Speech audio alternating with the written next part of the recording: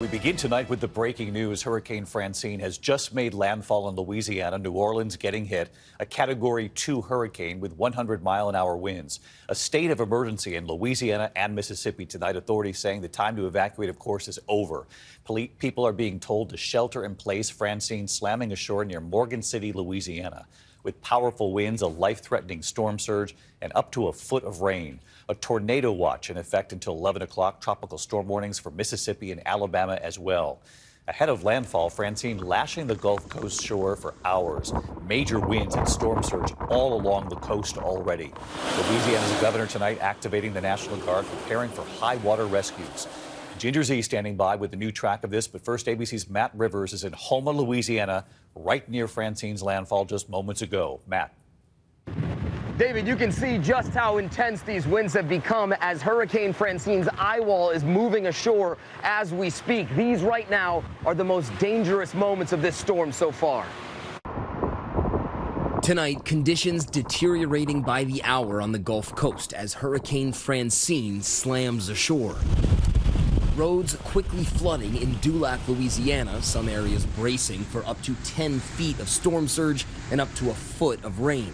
Well, this hurricane coming ashore as we speak. We're right in the eye wall, the most intense part of this storm. Winds up to 100 miles an hour as the threat of power outages going up by the minute.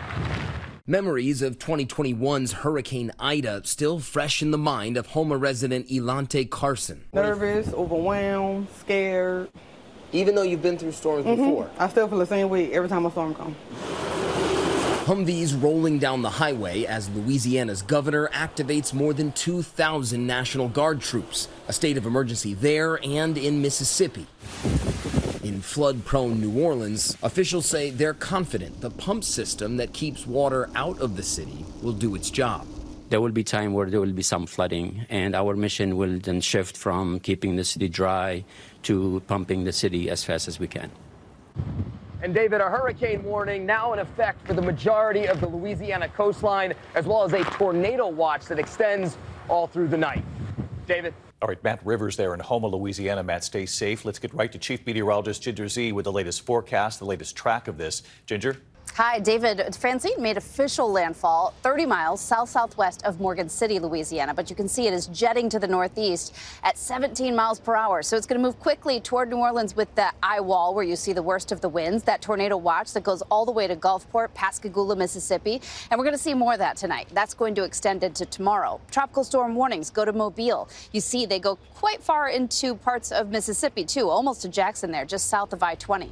So I want to take you through the timing and the impact. Couple more hours yet of that surge, which could go 5 to 10 feet at most. But a lot of places will end up with 2 to 5 feet. Just plenty to add, a whole human's height of water. Then rain, 4 to 8 inches widespread, up to 12 inches locally. You see all those wind alerts that go up to Memphis or Birmingham, Huntsville, too? That's because even as it loses its tropical constitution tomorrow, you could see wind gusts upwards of 45 miles per hour. Definitely could see tornadoes. You see how far-reaching those outer bands are? Tallahassee, Panama City tomorrow morning getting hit by that. And then the heavy rain into western Tennessee. We see an elevated risk, David, of flash flooding.